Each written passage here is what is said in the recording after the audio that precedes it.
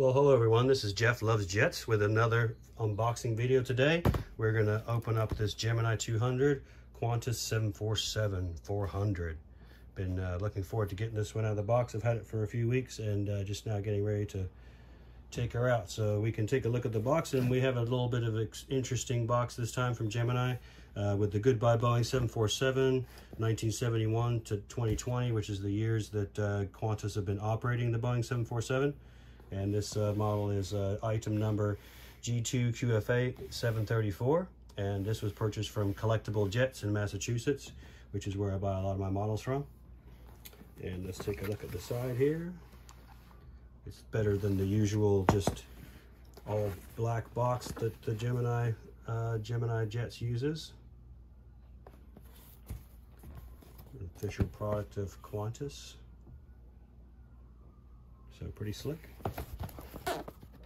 And this is a recent release, so it hasn't been out that long.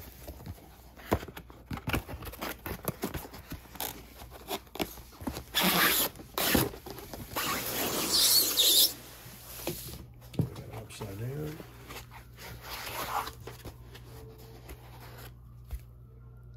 And there she is. And seeing that all of these 747s are being retired by most of the airlines, I've been trying to pick up as many as I can now that they're kind of going to be not so easy to find. So I recently got a 747-400 from Virgin, and I unboxed that recently. So here we have our metal stand, no plate, but one day these guys will get it figured out that it's a really nice addition to have that. Got our protective layer of plastic here. And then we have our gear, which I always display mine with the gear.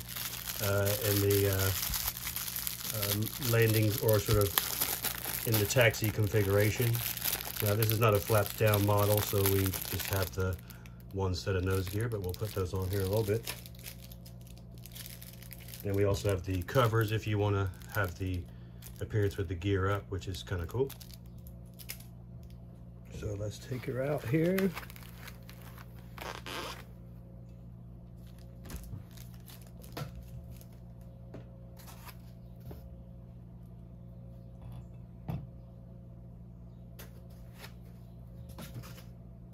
Very nice. Just the Qantas livery is so striking. I've flown the Qantas A380 flown on the Qantas A380 from Dallas to Sydney, and also from Sydney to Perth, and it's been pretty impressive looking livery, especially in that size of an aircraft, or the size of 747. So let's take a look here.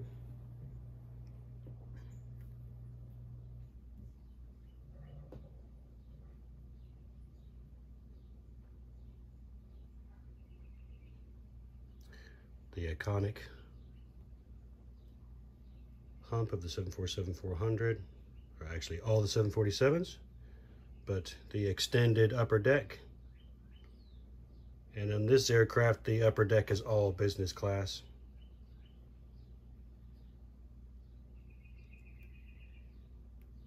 So we have our radome cover here in the front of the aircraft. Our cockpit windows and wipers, the crew escape hatch. Hervey Bay is the name of the aircraft, and I'll go into a little bit more detail about Hervey Bay and where it's located. And then all the 747s all have Long Reach. Long Reach was a location where the airline was originally based, and I'll go into a little bit more detail on that as well. So we have our pitot tubes and static ports on the left side of the aircraft. We have the L1 door and its mechanism. Qantas, of course, one of the founding members of One World, so we have the One World logo there next to the L1 door. That beautiful Qantas bold billboard title there. Qantas stands for Queensland and Northern Territories Air Services. And the Spirit of Australia is always adorned each of the Qantas airlines. You have the L2 door as well as the One World logo there as well. We have additional static ports here on the side of the fuselage.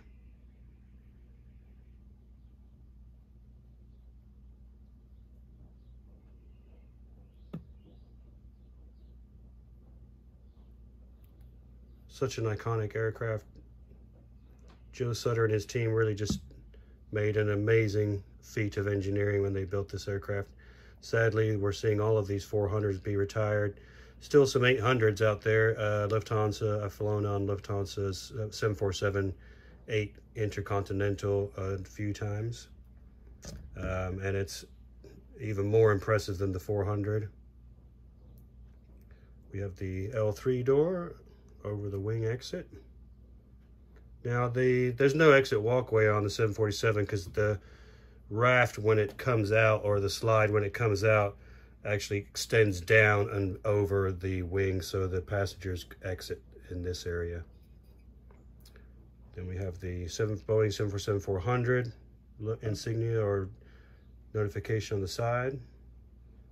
The L4 door and its mechanism. Really nice detail on the paintwork there to designate all of the latches and such. Really cool. And I got a new camera now, so I can really get a nice good close-up zoom on that. And we have the flag carrier of Australia, of course, so the Australian flag.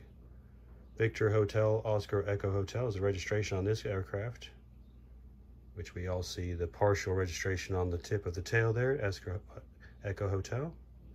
That beautiful full-size tail with the livery on it, the flying kangaroo, which incidentally came about from this aircraft, or Qantas flying the kangaroo route, which was the route from Sydney to London Heathrow, which was operated partly by BOAC as well.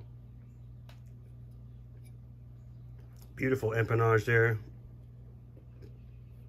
Paintwork looks really good. You see our tail illumination lights there.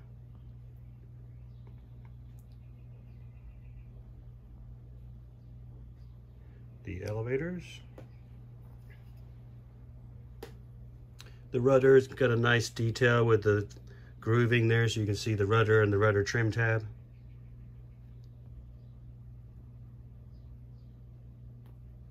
We have the APU on the tail and the strobe light, or APU exhaust, I should say. And the APU is used to run the aircraft when the engines are turned off. And on the underside of the fuselage, we see the doors, the access doors for the APU housing. And you get a nice shot of the underside of those horizontal stabilizers. These two boxes here, these are the pressure release valves, so they can control the cabin pressure as the aircraft moves between different altitudes. And then this little feature here is actually a drain cock.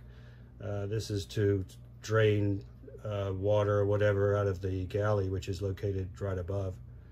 And this is basically extending out so that the fluid can disappear into the airstream that's underneath it instead of spraying back all over the underside of your aircraft. And then to the left of the tail here, we see some more static ports, because we have to imagine that there's a pressure bulkhead in the tail of the aircraft, which allows the aircraft to be pressurized. Very nice. Let's have a look, continue on the underside of the aircraft here. We have a VHF antenna here, which has got the nice spiral paint job on it, so you can see it very clearly.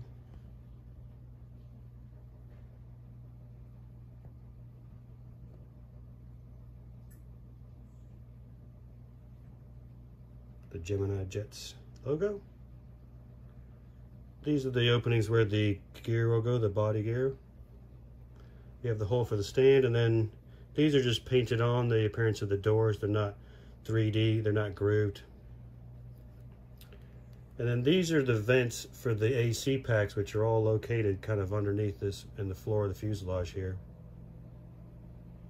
We have the anti-collision beacon. These are the NOCA ducts, the intakes for the AC system, and they allow air to be taken in without the high-speed air flowing across the aircraft. This allows there to be a low-speed air supply. Then we have another drain cock here.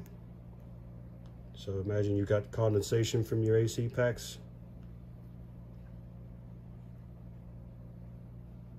We have the hole for the front nose gear and the nose gear doors. And then let's have a look at the wings here.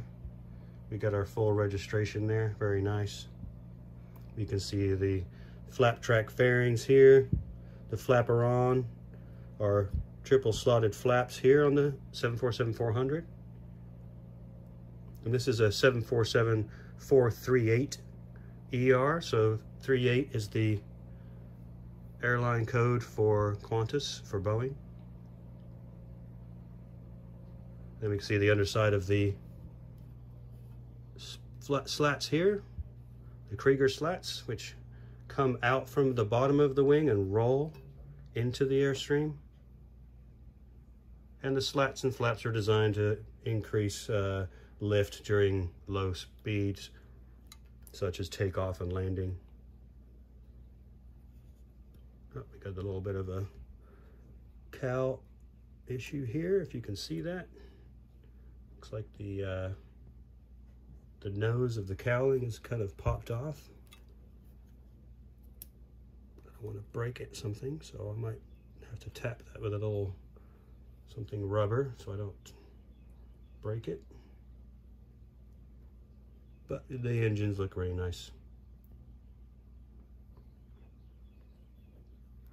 We have the other wing, the starboard wing.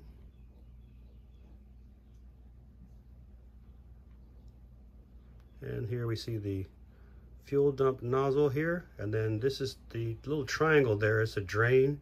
This allows condensation and also to vent fuel vapor during takeoff and at other times during flight. And also as an air inlet, so as fuel is burnt, the wing tanks can take in fuel as well. And then we have our wingtip device here, the winglet. This is surprisingly much larger than it appears out of the window of an aircraft. I think in this case it's about 8 feet. We see our flying kangaroo on each side of the engines. And our GE insignia. These are GE engines, of course. Look really nice. And that bright red is just so striking. I'm on the flight path between LA and New York, so I would track the Qantas used to fly 747 from Brisbane into LAX, and then they would fly that 747 as the continuation of the Sydney to LAX flight to New York. So I'd have one of these come over the house every day, around about 1 o'clock, 1:30. The 747 would come by. They've changed that now. It's the Dreamliner's running that route. So let's look at the starboard side here. We have our long reach again, our Hervey Bay, our R2 door, as well as our cargo loading door for the front hold static ports. And then we have the access to the upper deck. There's a door on both sides so that premium passengers can exit and enter via their own jetway. There's the R2 door. And the lights on the wings, the landing gear lights on the wings are not jewels, they're just painted on. R3 door. Such a beautiful aircraft, and just the size of it is just, it's so impressive and so beautiful to look at.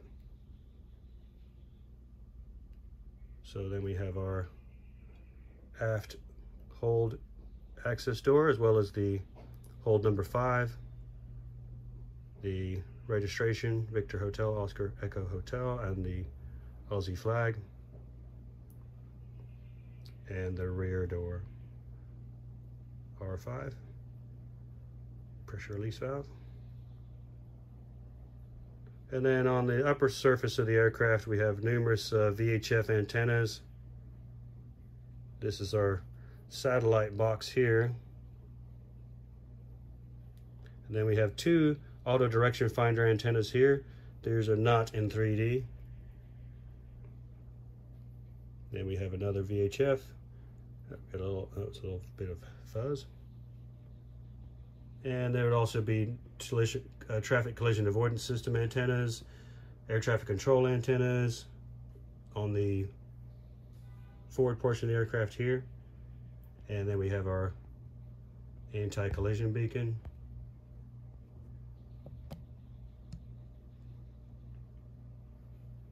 Quite stunning.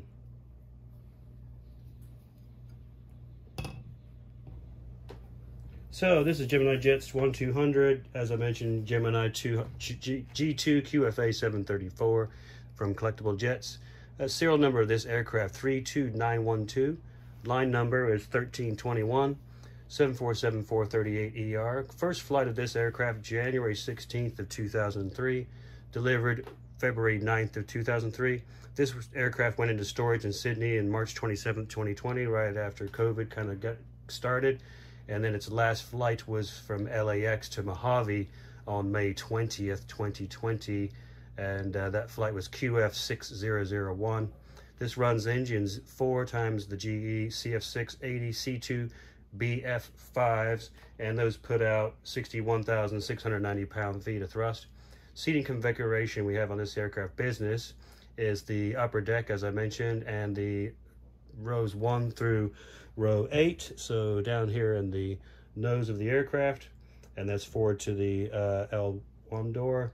Then premium is the L2 door to 2 rows in front of L3, so in this area here.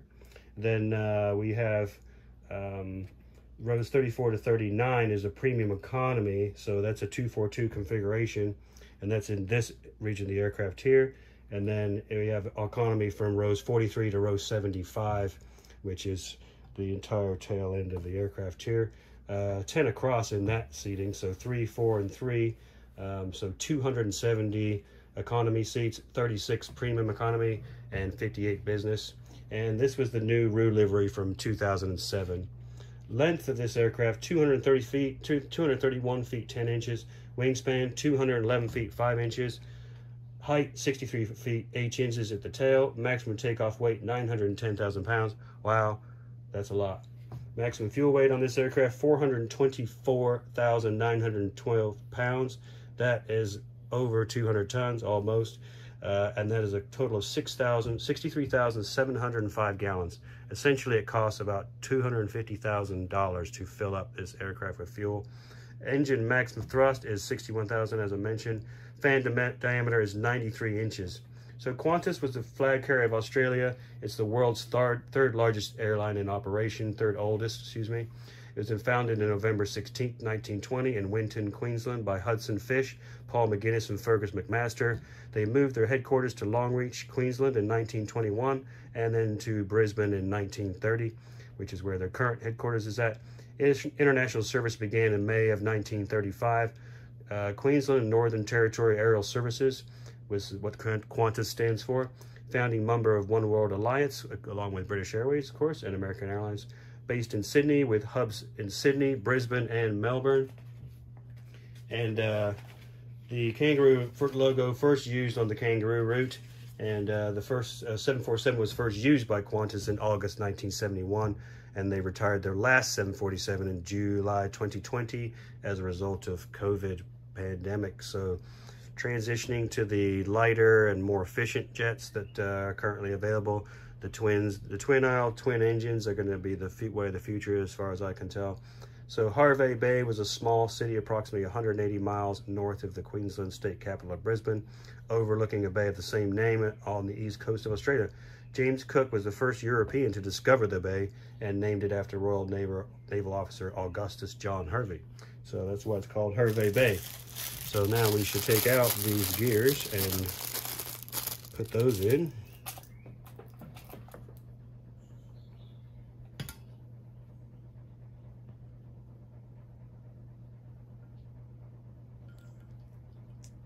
There we go.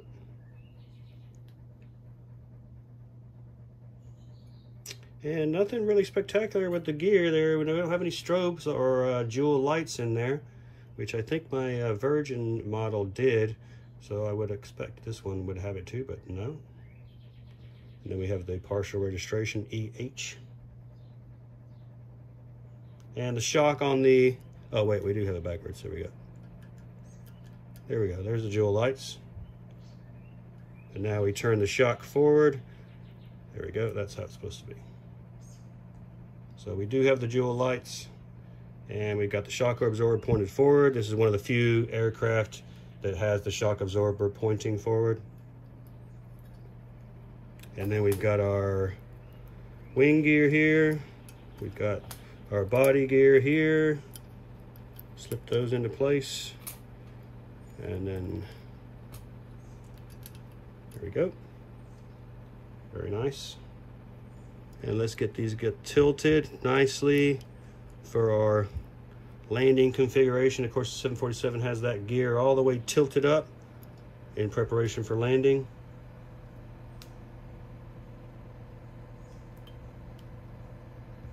So the model does sit a little nose high here. It's kind of wanting to come up off the nose gear a little bit, but sits nice.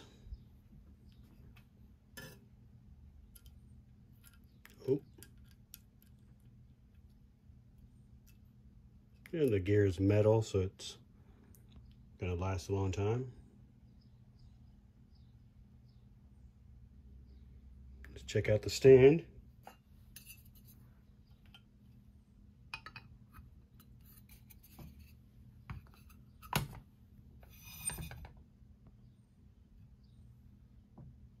There we go. Nice. This looks really good. Beautiful model.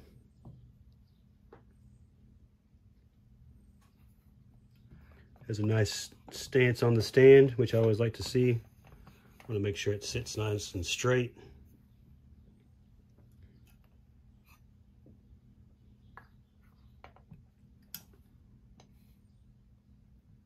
Looks great. So if you have this model, let me know what you think of it. It's another stunning addition to the collection. I'm at about 50 of these wide-body 1-200 die-cast models now. Collecting in-flight, aviation retail direct, Gemini Jets, JC Wings is pretty much the majority of my collection. I've got a couple of Phoenix models as well, but I pretty much stick to the former 3 models if I possibly can, because I just like the way the models look and the quality of them. So yeah, another fantastic addition to the collection. If you have not subscribed, please do that and follow me and like my channel, or like this video if you enjoyed watching this. Help me support my channel and help me make it grow. That'd be great. Well, thanks a lot for watching. Love to hear your comments below.